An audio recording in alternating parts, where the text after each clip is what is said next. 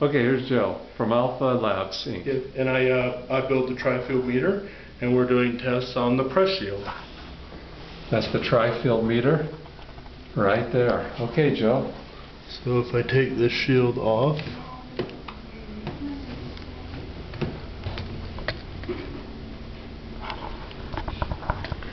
Oh, we've got a strong read there, don't we? yes. Okay, coming back. If I put this on,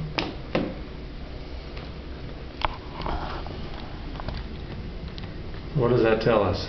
the shield cuts down the microwaves out of the phone a lot.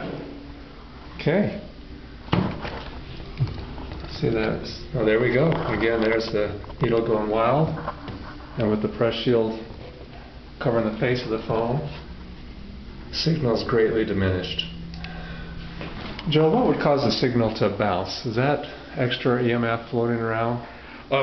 The transmitter for the phone does not give off a constant signal.